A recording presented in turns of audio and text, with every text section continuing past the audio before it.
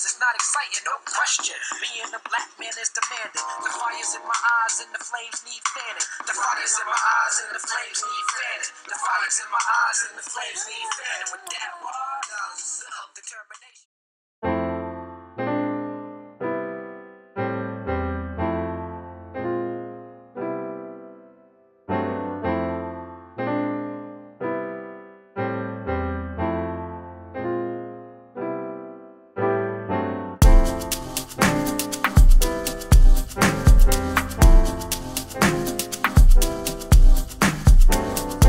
This news clip that I'm about to show you guys is basically about the FBI investigating the Clinton Foundation.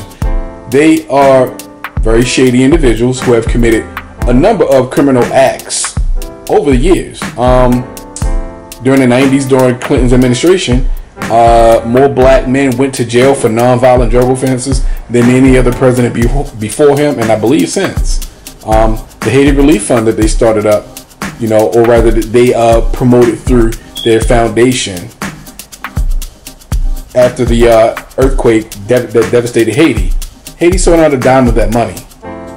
But I'm going to go ahead and play this clip for you guys so you can hear more on the just shady dealings of the Clintons. They're really not good people. In investigating a charity, the president often brings up the Clinton Foundation. Here's Justice correspondent Jeff Pegues.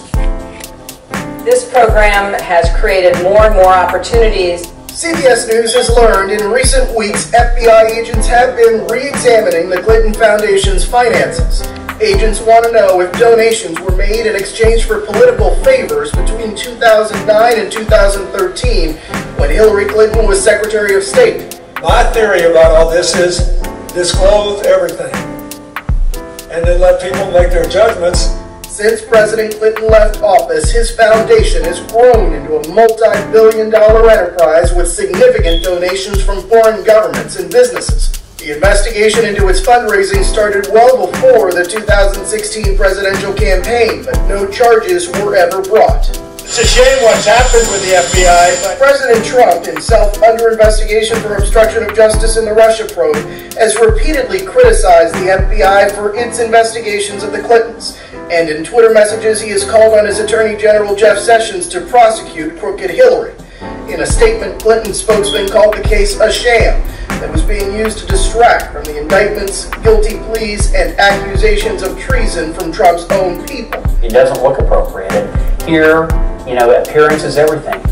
Bill Mattea is a former federal prosecutor. It's not necessarily unusual for them to reopen an investigation.